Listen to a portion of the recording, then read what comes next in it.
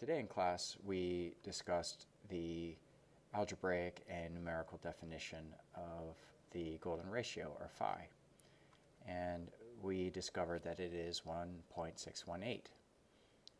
We did this algebraically, which you guys did a great job, and we took the Fibonacci number sequence and found that if we took a term and divided by the previous term, we got a set of numbers that started to approach the golden ratio as well, 1.618. So we plotted these on this chart, and we could see that we started at 1, which is way below the golden ratio, went to 2, which is way above, went down to 1.5, which is below, to 1.66, which is above.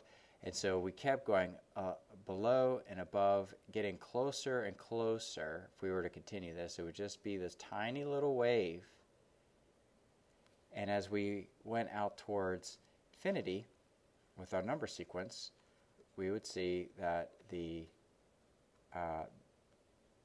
ratio would approach the golden ratio. It would never actually reach it, but it would approach it very, very closely.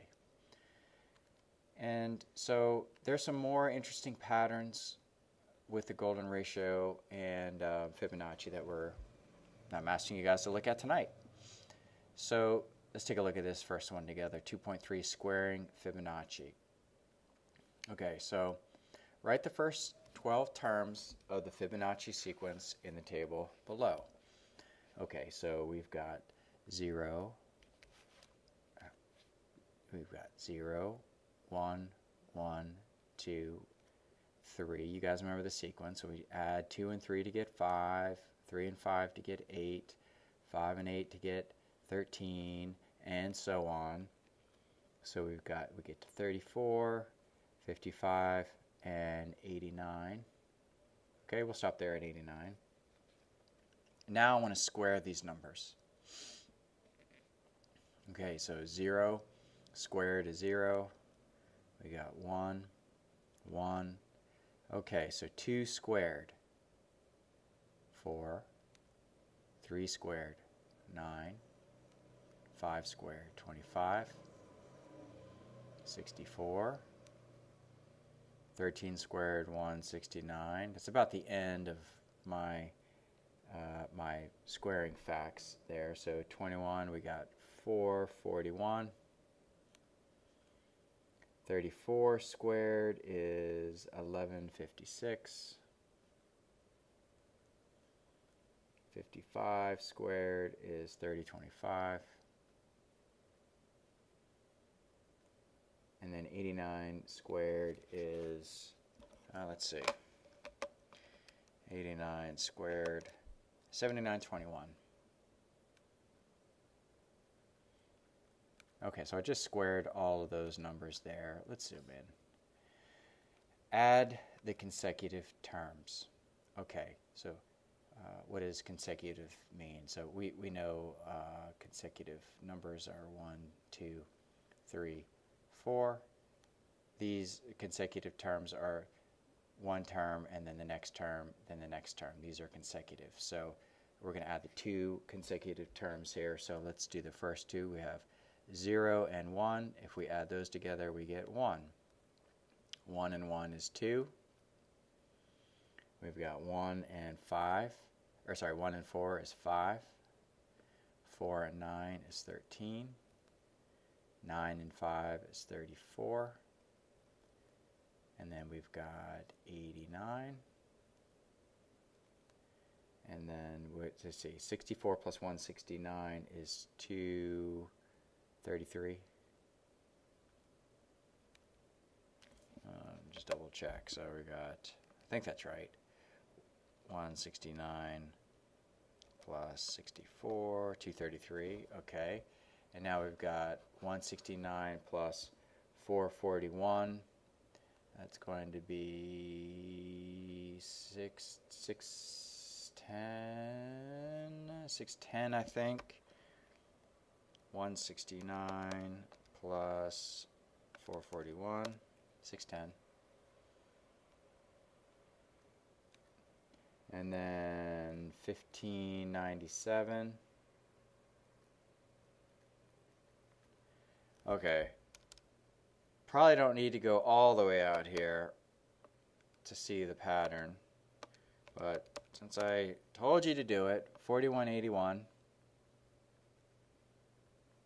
and then the last one, 3025 plus 7921. 7921 is 10,946. Okay. So I asked you to, what do you get? Okay, so we did that. We found the square. We add the consecutive term, and what do we get? So what do we notice here? Well, one, let's just maybe write some of these down. One is a Fibonacci number. 2 is a Fibonacci number. 5 is a Fibonacci number, but we skipped 2 and 3. So we ended up skipping 2. We ended up skipping just 3, right? So we ended up skipping, maybe I'll put this in blue. So we ended up skipping 3, but then we got 5. And then we went to 13, didn't we? So we skipped 8, right? So we end up skipping 8, but then we got 13. All right, and then we got 34 next. So we had 13, so we ended up skipping 21, right? We skipped 21 and got to 34. Okay, and then we went 89. So 89, we went from 34 to 89, so we jumped over 55. And we got 89.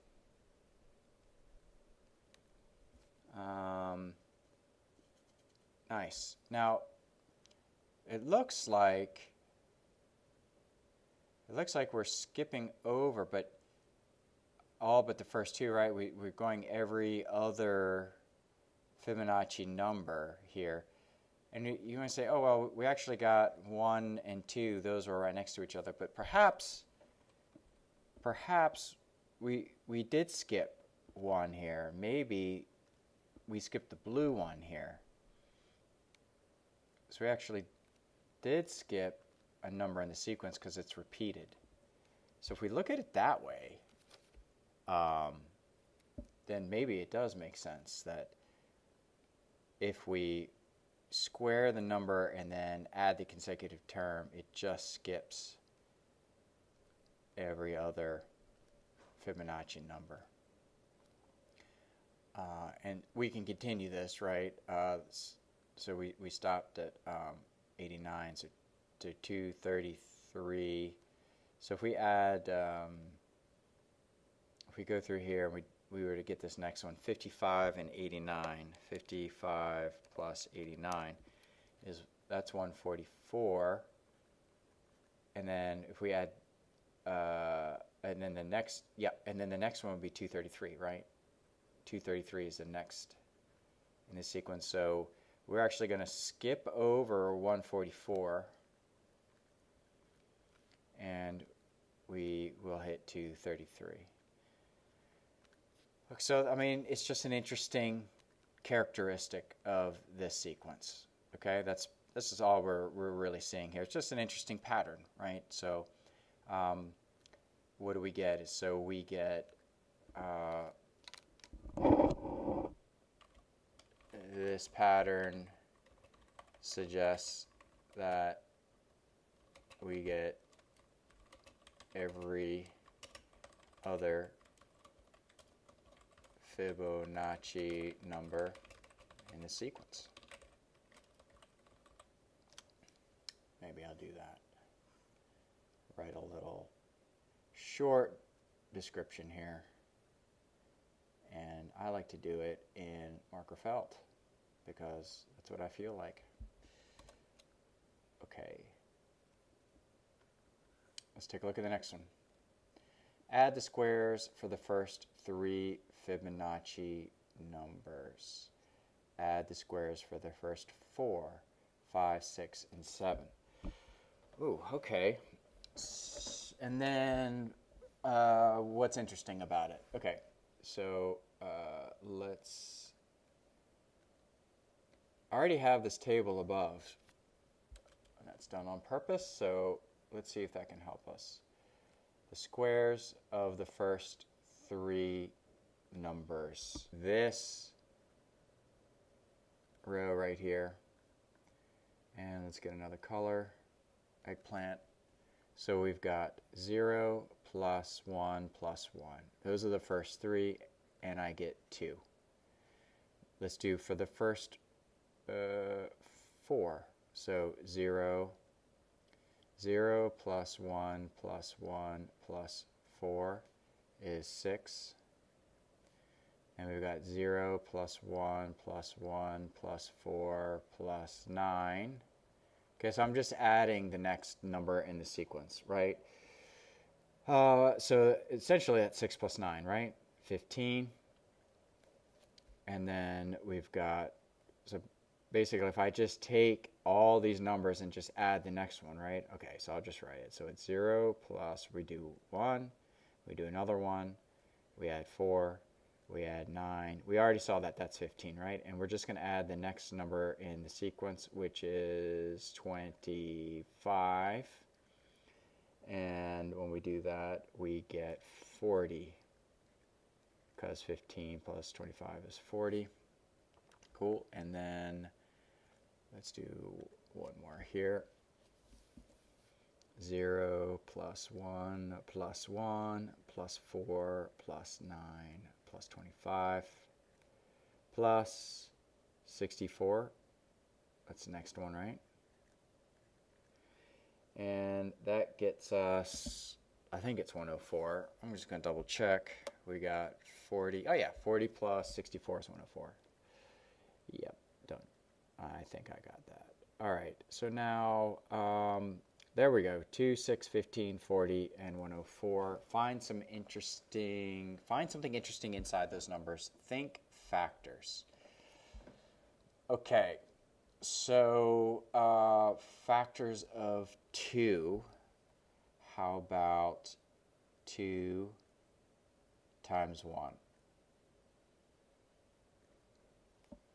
Factors of 6. So factors of 6 are 6, 3, 2, and 1, right? So how about, let's say we don't use the number and 1. So how about 3 and 2? Factors of 15. So, I could have also said 6. 6 and 1 would be the factor. So I could have said, 6 and 1 would be factors. But I'm actually not really interested in those. Okay, 15. We know that, yes, we know 15 and 1 are factors, but what are the other factors? 5 and 3. Okay, factors of 40. Okay, so there's a lot of factors of 40, but can we see do we see the pattern yet? So we can kind of know where it's going. Right, so I've got 2, 1, 3, 2, 5, 3. Any of these numbers look familiar? I mean, we're ascending here, right? 2, 3, 5. Ascending here, 1, 2, 3. What do you think this next term is going to be? Factors of 40. How about 8 and 5? 8 times 5 is 40. 2, 3, 5, 8. 1, 2, 3, 5. Do you see it? What's happening here? Okay. So, I mean, this is the Fibonacci sequence right here for the factors. Starting with 2. 2, 3, 5, 8. And then this one also is a Fibonacci sequence starting with 1. So just looking at this right here, and not even caring what the next number is, what would we expect the next two factors to be? So if we look, we've got our table up here. The next value after 8 should be 13. I'll write it a little bit lower. And the next value after 5 should be 8. Okay, so what is 13 times 8? 8 times 3 is 24. 8 times 1 is 8 plus 2 is 104. It worked. That's 104. Okay, so the trick here, or the pattern that we see, is if we were to continue and add the next 8 Fibonacci numbers, we would expect the factors to be following the same pattern as the Fibonacci series suggests. So this next one would be 21. We would expect the next sum to be 21 times 13. That's my prediction is that. So 21 times 13 is 273. So let's see here. We know that the first 7 are already 104. So then we would be adding the next square in the sequence. So we're already at 64, which is right here. So the next number that we would add if we were going to do the first 8 would be 169. So if we add 169 to 104, does that give us 273? So I got 104 and we're adding 269 to it. Sorry, 169. And 4 plus 9 is 13. And then 1, 0, and 6, that's 7. And then 1 and 1 is 2. And it worked, right? So there it is. Kind of a cool, another just interesting thing that we get with the Fibonacci sequence. It's why we see this number sequence is so famous and so interesting. Okay, that's it, everybody, for that one. If there are some parts that you still haven't completed from our earlier exercises, like going through our quadratic formula, or perhaps you still have some work to do on part 1, please do that. Tomorrow we will take a look at one last Fibonacci number sequence trick, and then we'll be off to part 3. All right, everybody. Hope that makes sense, and I hope you have a great day.